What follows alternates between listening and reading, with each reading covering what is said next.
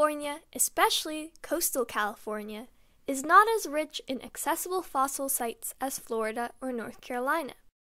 Nevertheless, some localities do exist, and we will show you a few of the most popular ones. Number 1 is the world-famous place known as Ernst Quarries or Sharktooth Hill. It's located near Bakersfield and is an important locality representing marine shallow water environment during the Miocene period, 12 to 15 million years ago. The coloration of shark teeth from Bakersfield is breathtaking and is valued by collectors. The land is privately owned and public digging is currently allowed for a fee. We are yet to go there because of the long distance and concerns about valley fever, a lung disease caused by fungi.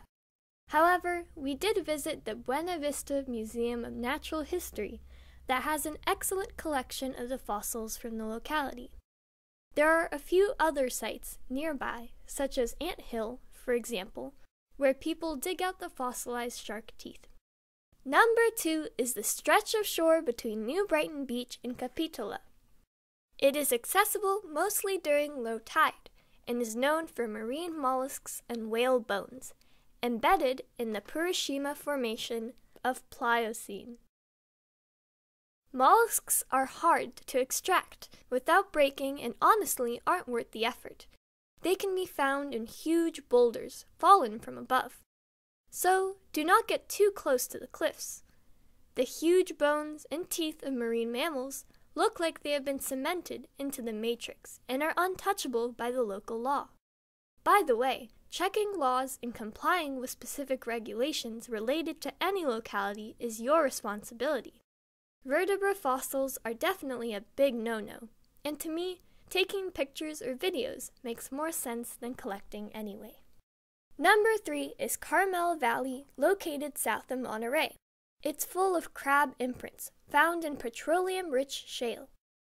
There are multiple road cuts, and some of them produce the crab imprints with intricate details, and often colored in dark yellow or rusty orange hues, due to the presence of iron oxides seeping into tiny, empty spaces in matrix created by carapaces. Even though it is often interpreted as the result of periodic mass mortality, I'm convinced that those were actually exoskeletons after molting, similar to the remnants of trilobites. Crabs are small, hence the common name pea crab. They are thought to live between the mantle and the shell of bivalve mollusks. Multiple dots are common, but they are not eggs or fish scales. They are shells of single-celled organisms called foraminifera. Their elongated aggregates were made by marine tube worms.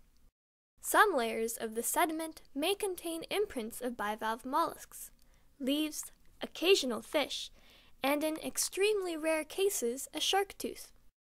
Similar sediments are found along the coast, from San Luis Obispo south and up to Point Reyes north. Number 4 is Scotts Valley, which used to be a great spot to hunt for shark teeth, but not anymore. The old site is not accessible, although there are reports suggesting that fossil hunters might find other spots in the neighborhood. I'm not going to comment on the legality of such excavations until the exact coordinates are revealed to the public. Scouting the local hills shows potential, and maybe, one day, a pay-to-dig place will be created in Scotts Valley. But the attitude of locals towards such explorations seems to be negative. There is a spot near Carbonera Creek with sand dollars, but warning signs were put up there as well. We took a few pictures from the other side of the road, and you can see the undisturbed fossils that are nicely exposed. I think it's better this way. Number 5, Coalinga, and, in particular, Jacalitos Creek, is a dry and hilly place which used to be under the sea, too. Sand dollars called dendraster and clamshells are commonly found all around Coalinga. We have never been there, but regularly see specimens at various gem shows. Number 6.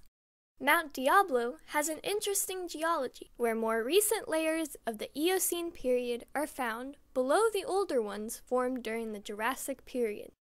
Mostly, marine mollusks and leaf imprints can be observed there, but at least 156 localities and 455 species were found over the years. The area is protected, by the way. The Black Hawk Ranch Fossil Quarry is well known to the scientists who found bones and teeth of rhinos, horses, camels, elephant-like gomphotheriums back in the 1930s. Number 7. North of Sacramento, between Roseville and Malakoff Diggings State Historic Park, petrified wood is hidden underground and periodically turns up in people's backyards, in seasonal creeks, or at the places where gold was mined during the gold rush. Outcrops of sedimentary rocks from the Chico Formation can be found between Rockland and Folsom Lake. Number 8 is Drake's Beach at Point Reyes National Seashore. Once, we found whale bones sticking out of the cliff. Well-preserved whale skeleton was recovered from the deposits exposed during low tide. There is even a megalodon tooth in the visitor center.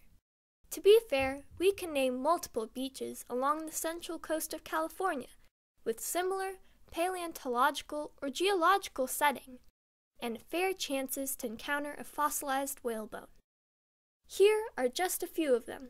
Año Nuevo, Fitzgerald Marine Reserve, Pescadero Beach, and Santa Cruz near Wharf House are the places where we noticed fossilized bones among the gravel. As you can see, there's plenty of evidence that California was under the ocean once upon a time, until it got uplifted due to the movements of the Earth's tectonic plates. But I wish fossils from earlier periods would be better represented, like brachiopods, ammonites, crinoids, or trilobites. Let's hope for more discoveries to be made. Thanks for watching! Check the description of this video, which contains links to our videos about specific locations mentioned earlier. La Brea Tar Pits near Los Angeles and Marble Mountain Trilobites were not included, as they are more in the southern part of California. Also, there is not much information about isolated finds of dinosaurs and marine reptiles in the San Joaquin Valley. Please feel free to comment and let us know if we missed any particular prominent spot. Finally, I recommend attending annual gem shows in Turlock, San Jose, Roseville, and Mariposa, as well as talking to members of local rock clubs. Good luck!